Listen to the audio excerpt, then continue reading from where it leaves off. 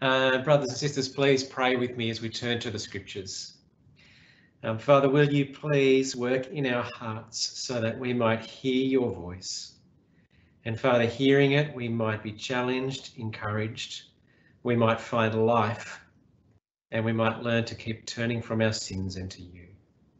Father, please work in us for your sake this morning in Jesus' name. Amen.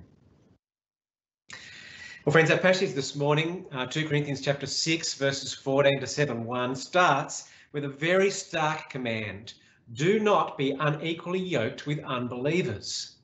Now, you know what a yoke is, right? It's that jolly great lump of wood that you stick across the necks of oxen, and then it gets bolted or tied in place in order that their lives are strapped together and strapped to the plough that comes behind them. Wherever one goes, the other goes. It's the thing that actually ties you to a way of life and to a direction and to everything that sets the course of your existence. And the question that Paul wants to ask today is, are there any ways in which you have tied your life to the life of unbelief or unfaith? Have you connected yourselves with unbelievers or with unbelief, with practices and things that are just out of step with what it means to walk as a follower of Jesus? Are there elements of the life or belief of your unbelieving friends or family or people in your community that you've bound your life to and so are in danger of becoming unbound from God? You see, if you remember, we're in the middle of a long section in Paul's letter to the Corinthians where he's defending his ministry. The super apostles lie in the background, although we haven't seen them yet. But Paul's in the middle of an argument. There's been a number of incidents between he and the Corinthians, and it's not clear whether the Corinthians trust him or not. And yet if they fail to trust him and his message that he's bringing from God, they're in danger of letting go of the gospel. And Paul's been pleading to them to listen to him and be in relationship with him and so be in relationship with God. The end of the last passage, verse 11, we have spoken freely to you, Corinthians. Our heart is wide open. You are not restricted by us, but you are restricted in your own affections. In return, I speak as to children, widen your hearts also. Paul cries out to them and he says, be in relationship with me. Don't let me go. I have the truth from God. But at this point, the argument pivots and he starts to turn and attack that problem from the other direction. He says, open wide your hearts to me. And on the flip side, do not be unequally yoked to unbelievers. Don't tie yourself to a life of false teaching or to a life of unfaith. And really our passage today is a deep and argued plea to understand why tying your life to unbelief would be such a crazy thing to do and why you must actually flee from anything that has even the hint of unbelief associated with it. The argument comes in three parts. He basically says belief and unbelief are as far apart as it's possible to be. He says if you understand your relationship with God, then you will understand why you need to separate yourself. And then finally, he makes the call to complete our holiness. So firstly, he starts off by describing how far apart belief and unbelief are, verses 14 to 16. Do not be unequally yoked with unbelievers. For what partnership has righteousness with lawlessness? Or what fellowship has light with darkness? What accord has Christ with Belial? Or what portion does a believer share with an unbeliever? There's this string of rhetorical questions, and each question is actually supposed to have the answer none. There is absolutely none. So I want to try a little experiment to you. This is not really going to work online. It would be much better if we were together. But as I get to the end of each question, I want you to say loudly at the screen, none, with me, right? I just want you to think about what partnership has righteousness with lawlessness? None. What fellowship has light with darkness? None. What accord has Christ with Belial? None. What portion does a believer share with an unbeliever? None. What agreement has the temple of God with idols? None. Now you get the point, right? But Paul is really inviting you to sit and to dwell with the reality of the stark distinction between these two sets of things. And the light and darkness one, I think, is a really powerful and helpful image. You've ever had that experience of arriving home late at night, it's pitch black, you're kind of fumbling around in your pocket for the keys. You pat down the door to try and find the spot where the key goes, and you try and direct the key into that thing, and you kind of stumble through the front door, and then you're feeling around on the wall for the light switch. Have you noticed that moment when you flick the light on and all of a sudden the darkness disappears? It's actually miraculous when you think about it. Pitch blackness, you cannot see anything, and then there's a moment and the light comes and there is no darkness. And then as soon as you turn the light off, the darkness returns again, but they're so antithetical to each other that they cannot exist in the same place. If the darkness is there, there is no light. And if the light comes, there is no darkness. And that picture actually describes the antithesis of all of these things. See, what does Christ have to do with Belial? Another name we think in Scripture for Satan. The Prince of Righteousness and the head of darkness. These things are as far apart as they can possibly be. What does God have to do with idols and idolatry? The lump of wood that's lifeless and unable to change anything, and that you can fall down and pray to that will make no difference, versus the living God who created the heavens and the earth. And again, the picture is, if you like, standing in the middle of a room with the idol in one corner and God in the other. If you turn towards one, you automatically turn your back to the other. So if you turn in belief towards God, you turn away from unbelief. But if you turn towards unbelief, you actually turn away from God. Every one of these images is designed to show you the stark reality of the choice that lies in front of us as people who want to follow God. And right in the middle of that, we read this little sentence: what portion does a believer share with an unbeliever? Now, actually, that's a really challenging question for us, I think, because there are so many things that make us the same as the unbeliever, right? We're human. We think and we laugh and we feel and we cry and we live and we rejoice and we die. So much that we share in common, and actually so much of the television that we consume, so many of the movies that we consume are all about the common reality of humanity that just makes us all the same. And the common longing is there's not really that much of a distinction between you and me, and don't worry too much about what you believe in. But Paul wants to say here that actually at the point of belief in the living God, or in the point of living and believing in the gods of this age and this world, whether it be the God of power or the God of money, the God of sex and lust, the God of whatever else it is, nothing could be further from each other.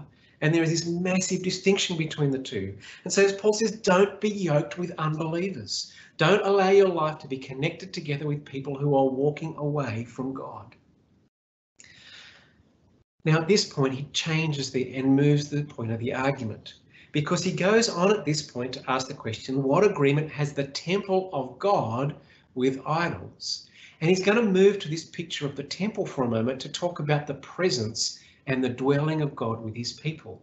Because not only do these two categories of things, belief and unbelief, light and darkness, exist entirely apart from each other, but Paul wants you to know where you are because of the gracious work of God. Pick it up with me in verse 16. What agreement has the temple of God with idols? For we are the temple of the living God, as God said, I will make my dwelling among them and walk among them, and I will be their God, and they shall be my people. Therefore go out from their midst and separate from them, says the Lord, and touch no unclean thing. Then I will welcome you, and I will be a father to you, and you shall be sons and daughters to me, says the Lord Almighty. There's so many riches in these verses. It's a concatenation of Old Testament quotes from all sorts of parts of the Old Testament.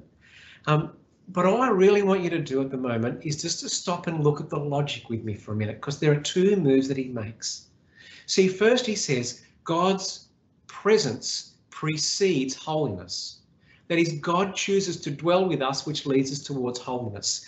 I will make my dwelling among them and walk among them, and I will be their God, and they shall be my people. I think perhaps this is the most fundamental and persistent of God's promises in the whole of the scriptures. I will be your God, and you will be my people. And I will walk among them, says God. And it's interesting, isn't it? Even that image actually takes you all the way back to the garden. as God walks with Adam and Eve in the cool of the day. Here is the goal of humanity's existence, is to walk in deep and rich fellowship with the living God who made us, and yet sin destroys it all. But in the face of sin, God's persistent promise to Israel, which becomes God's promise to us in Christ, is I will be your God and you will be my people in spite of your sin. I will cleanse you, I will make you great, and I will actually treat you as my treasured and precious possession. And Paul wants to say, what actually could you have in all of the universe that is worth more than this? What could you possibly possess that would be of greater value to you than relationship with the living God who controls heaven and hell, who made the creation and who will reform the new creation? And this God speaks tenderly with us and he says, I will dwell with you. But do you see the logical conclusion of that? If there's light and darkness, if there's Christ and Belial, if there's God and idols, and this God dwells with you, what must you do to your relationship to idolatry and to the unbelief around you? Well, therefore, go out from their midst and be separate from them, says the Lord, and touch no unclean thing. If God chooses to dwell with you, then everything else goes, the lies, the deceit, sexual immorality, petty jealousy, self-interest, unrighteous anger, haughtiness of spirit, all the dreams and longings of the unbelieving world actually become as rubbish to us. They are things to be separate from, and not even to touch them, not even to have the hint of the possibility of being stained by them. Now, my household has had a really deep experience of this in the last month or so. My daughter was actually in contact with someone who was diagnosed positive for COVID-19. She'd seen them a couple of days before the diagnosis came through. The phone call came in, and all of a sudden she was banished for the next 12 days to bring the end of 14 days since she'd last been in contact with that person. And for 12 days, she basically stayed in her room. She had one bathroom in the house that was set apart for her. None of the rest of us touched that spot. The only moments in almost 2 weeks that we saw her, she was covered up in a face mask, moving from one room to the other. To take her dinner to her, we would put her plate on the middle of a tray and we would carry the tray. She would take the plate off the tray. She would return the plate to the tray. We would come back with just the plate outside the door, carry the tray to the sink in gloves, wash the whole thing up. Here was this thing that was actually in danger, and she felt she did so amazingly well, of possibly endangering the rest of her family as well as her. Here was this uncleanness that represented such a threat that you would do everything not to come in any contact with it whatsoever. How much more, if you belong to the living God, do you flee from sin? Do you not even getting as close to it or drawing the line or working out where the gap is, but you don't want to be stained with it. You don't want to have the possibility of the hint of this corruption, of this evil, of this thing of death and decay coming into your life. God says, I will dwell with you and I will be your God and you will be my people. So come out from them. Don't play with unbelief. But do you notice the absolutely beautiful thing about God's promise here? It's not just that God's presence precedes this separation, but separation in God's kindness. He grants us the promise that as we separate, we're actually separating and walking back into the arms of our loving God. Because do you notice what happens next? Be separate from them and touch no unclean thing, then I will welcome you. And I will be a father to you, and you shall be sons and daughters to me, says the Lord Almighty. Just as the Lord's presence leads us to be separate, God in his kindness says to us, as you separate yourself, remember to whom you come. As you say no to sin and keep turning to me, I stand here as your Father, the most intimate of all of the terms of all of Scripture. The God of the universe welcomes you as your Father as you turn away from the stain of sin.